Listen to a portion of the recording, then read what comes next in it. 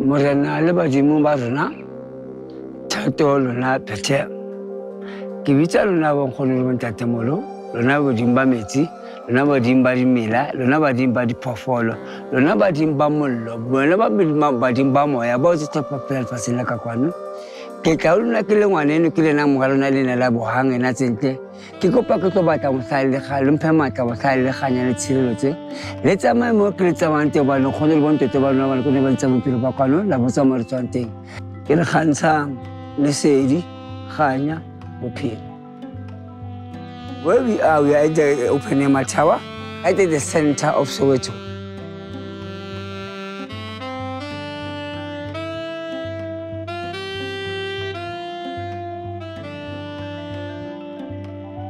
It was built in 1974 in honor of Ernest Oppenheimer, the German Jewish who came to South Africa at the age of 22 to come and represent his firm in the diamonds field of Kimberley. He managed to organize a loan of 3 to 6 million pounds for Johannesburg City Council to build 20,000 houses here in Soweto.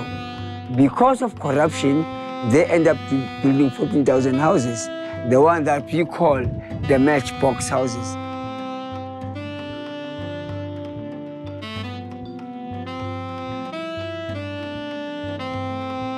There were two types of work permits that they will issue in the day. There was a B1 and a B2. A B1 is when you stay in the camping sites and you walk to your workplace by foot. And a B2 is when you stay at the workplace working as a domestic worker. Towards 1958, after the establishment of Soweto and Midlands, at least 50 to 500,000 people claimed Soweto as their homes. By then, Soweto didn't have the name. They used to call it according to the camping sites, mainly using Africans or slavery names.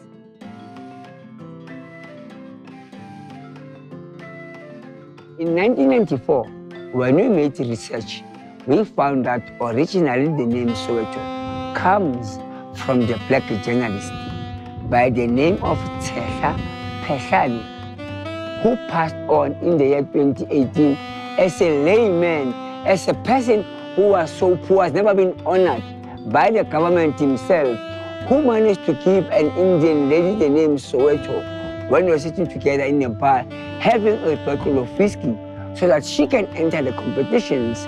Reason being, our people, our black people those years were never allowed to be part of the competitions. That is why black people in those times we hated the name Soweto. They never liked the name.